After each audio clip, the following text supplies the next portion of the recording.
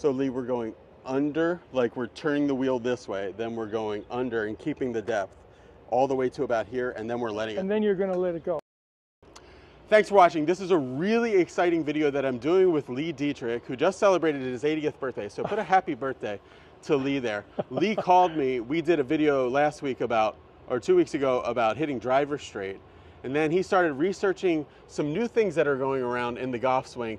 And he called me really excited, and he's like, you gotta try this. It's really exciting. So we have some tools here that are gonna show it, our Frisbee and this weight. But it all started, you saw a Martin Ayers video. I saw a Martin Ayers video that I know of Martin Ayers from Secret Golf and Secret in the Dirt from maybe 15 years ago. But this is a little different than what he was doing. So let me just go really show you what he did. He talked about the body alignment with the hands. I'm gonna do it from my whole body, including my feet.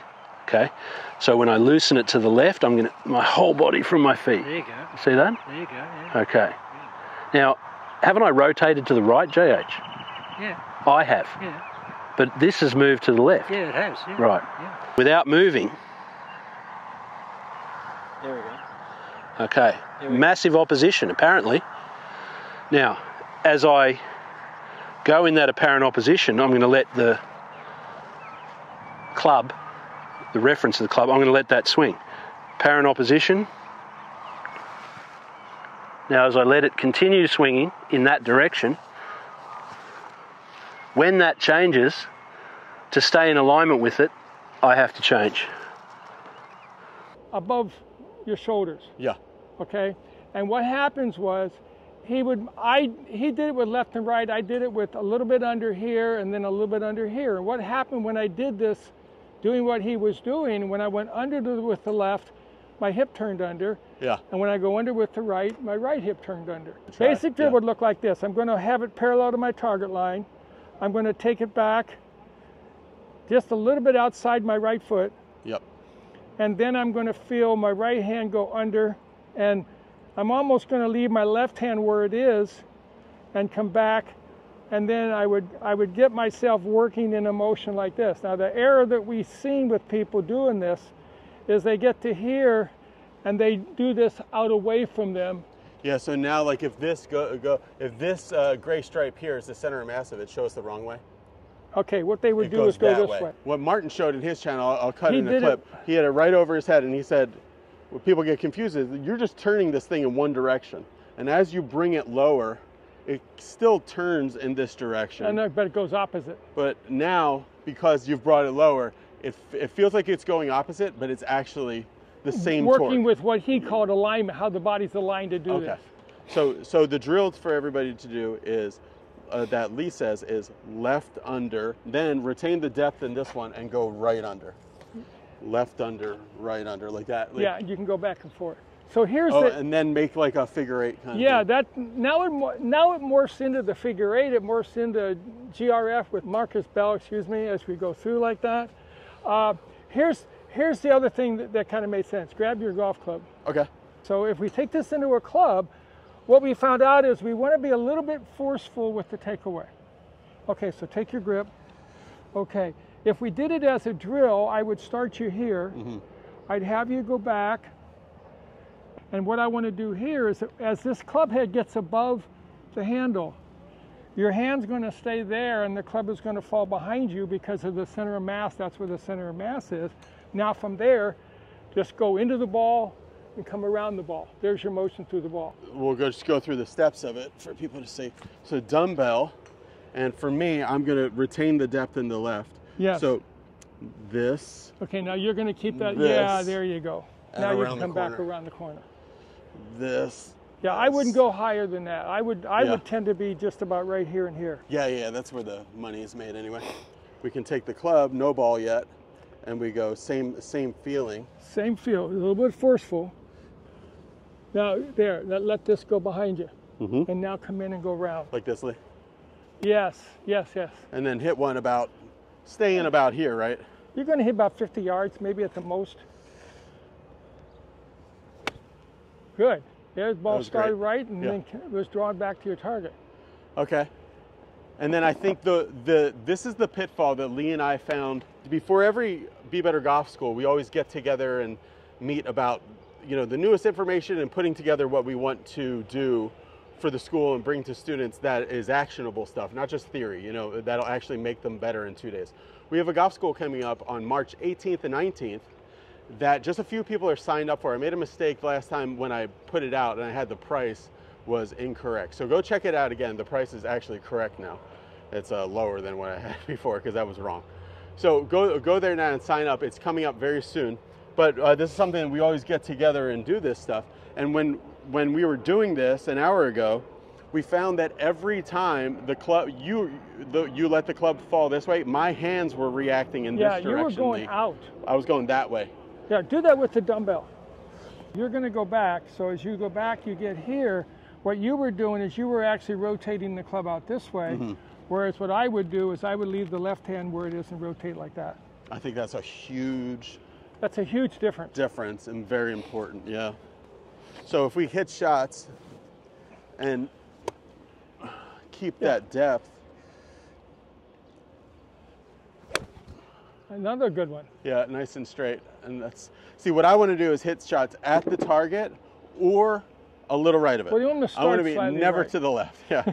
And then I think a really good thing that we've seen, kind of a singularity across many teachers, is a lot of them are having people here, and you can see if you're here, it's very natural to go that under, keep the depth in that way.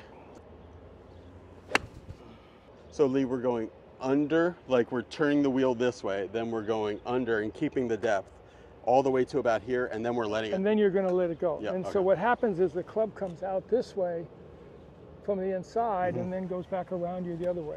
So it's more circular through the ball. You really got to turn. There we go. That was a great one. The tennis racket here is going, not only is it leading in this direction that Martin Ayers and Lee are talking about, this way, then it's coming this way, but now I have to take this edge and point it back that way. See, that's getting my right wrist flex back. It's right hand only, I think you might see it better. Let me go closer. Knuckles lead this way, knuckles lead that way, and then I point the edge of the racket there. So it's not this. See, this would be what I was doing before when I was shanking it. This is what I think what a lot of people do when they just try to do the shallowing move or whatever that stuff is. But this is what you need to do. So it goes this way, it goes around and that way. And that works in complementary with how the body's moving this way, that way. The one thing I showed Lee that is kind of the way I like to do it, as long as I keep the depth anyway, I think it's important, but this is still a little bit in debate, is whether you should go here and then, see, I'm taking this edge here, Lee, and this is what I'm wondering about. Should I keep that depth and then point that edge back towards that edge is going to stay there. Go back with both hands on there. Mm-hmm. Oh, so, both hands, yeah. Yeah. So you're here. What you would tend to do is go here, and then you would move everything out. Oh, okay. I would have you go there and bring everything under. Right. So, but this wrist, do you think I should? No. Whenever it goes like that, it's going to get bent back. So the right wrist is bent as you're making that motion. So it will get bent back, but you don't have to put like extra bend back in it. Well, it's going to happen as you do that little infinity loop that we've seen with Marcus and other people. Good. If you have this wheel, right, and we want to go, Lee wants people to go left under, right? Yes. If you go right under, how does that restrict your hip motion? Let me use this motion. When I'm up like this, yeah. If I move my left under, I'm moving. That opens your body back this way. Opens the body backwards. If I go right under at address or left over at address, then I'm turning the other way. So when I bring this down in front of me and I turn my hands this way, my body and my arms and my body aren't working in tandem with one another, because I'm going here. As this goes this way, I'm going to go toward the ball. And what I want to feel is, I don't necessarily think you need to feel under, but what you need to do is don't go over. Yeah. Let this come back so the face is square to the arc, like I'm here. So once I get right in this area, then the club works around me. Now, what you would tend to want to do is go out with your hands would go up this way and get to, you'd lose their depth. You want to get the club here and then let Retain the the left arm depth of stay the where right. it's going to go. Yeah, So my left arm of is the going to left. stay right there as it comes back and goes through. That's something we probably just added right now. Yep. So something to try. So this is a heavy club. So you can try it with a heavy club, or you can just like put two wedges together. But you can feel how if I was to turn this like that, that's natural altogether, which is the same as this. If I was to do what most people do, which is turn it this way, and I keep turning it this way, see how that is under? See, when I go like this, then you're not really going to want to turn your body much if you do what most people do and wrap it around their ass, like Pete Cowan says. Almost every good player does this motion in the backswing that has some portion of it. Matt Wolff, you actually see it. You can see everything going. You can actually, so we'll cut in his swing. But even in somebody that's going straight back, if you do this, it's going to really restrict how much you turn in the backswing. And then if you do this in the downswing, then it's going to restrict how much open and turn you go through this way. So you're really on the right side of success and history and stuff when you're going left under, right under. And it's not necessarily under. You do that when you do under and under with the dumbbell, but what you're feeling as you go back is you're feeling squareness. You're not turning it. Yeah, you're not letting it flop. Yeah. You are keeping it square and going there. So something I think that we found success with is take the heavy club and feel this kind of infinity loop there, retaining the depth in the left arm. Yeah, that's much better. And then hit one. Probably just you know how the heavy club you're only about here to there. That's really where you're learning anything. This is just a little pitching wedge. I'm going to try to hit this maybe 60 yards. Perfect. Like that. I hit it really, 110 really nice. yards, but yeah, that's the point. Then this is what's really interesting is, Lee, once people get here, this gets people into a really great P6 position. Mm-hmm. Then once they're there though, there can be some confusion about what to do from that P6 position. So go to P6 and talk about the different options people have. When I was younger, what we did, square at this position, when the shaft is parallel, square would have been the leading edge, more vertical. Yeah, teachers wanted toe up. What we call it, so we would call it toe up. Now what we'd feel is that actually I want this leading edge more matching my spine. Now the simple way that I do that with people is if I stand up and hold this vertical and I stay up straight, when I tilt forward, that's where I haven't done any manipulation to the face. So I'm right here. So if I'm at this location with the face square, the club will come from the inside and it'll work around to the other side, and that's our basic drill, which is toes to heels or P6. Yeah, functional to P8. swing plane. That's that's the one with John Rahm that we've done in the past. Now, if however I'm here with the toe up, now if I do that motion, the ball's going to tend to go a little bit right. So what I would have to do is my body wouldn't be opening up as much. Yeah. My body would tend to be squarer, and this is how I played most of my golf, is I got right here and I would let my forearms rotate and hit the relatively square, and I've got a little bit more forearm rotation in my thing. Those are the two matchups. I mean, I think what we've learned from Marcus and from everybody we've here is we need to match up how the body's moving with the squaring of the club face. That's what we need to match. So there's different ways will seem more logical to you than others. So you might like the idea, if your brain works that way, you might like the idea of clockwise, counterclockwise. You might like the idea of left under, right under, which might make more sense. And one way that makes sense to me is if you think of like a giant ship's wheel, like on the Jolly Roger, and you're just on the front here like this, and I was just to try to turn it, you would see that, I'm opening up, even though I'm just working this in this front way, I'm side bending, and a lot of this stuff the teachers talk about just kind of happens. Something that I like to do, is that's why I call it like the knuckle flow, is only really think of, it's not like left under, and then you're switching to right under. You can think of it as the right knuckles are leading this way, and then the right knuckles are still leading as they're coming around the corner that way. So it's really the same direction the whole time, just as long as you retain the depth. You like that's that? That's one of the things that Martin Ayers talked about in the thing, that the direction is constant. Yeah, the direction is motion. That's what was confusing to me, because I'm like, no, I'm going this way, then I'm going that way. But he said, no, you're really going the same direction the entire what you're doing there is awesome. So we're going this way, but we're retaining the depth of the left arm. Yes, for sure.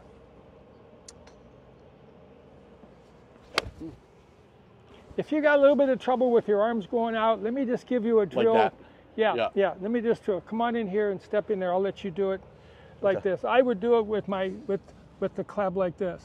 So go back and come down to P6. So I'm doing my knuckle flow. Okay, so there's your knuckles motion. So now what happens is, now that's the furthest down and the furthest out the hands are going to be.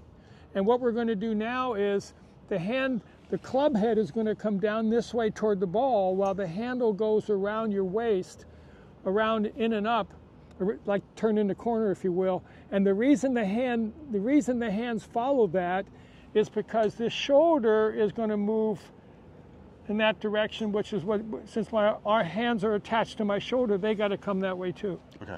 So I'm going here and I'm going flow. Now go around the corner. There's your motion. So I can even hit a little shot there if you put the club right here. So that's as deep as it's going to be. And that is just great. So there's where you are. Yeah, that's where I would be. That's where it is.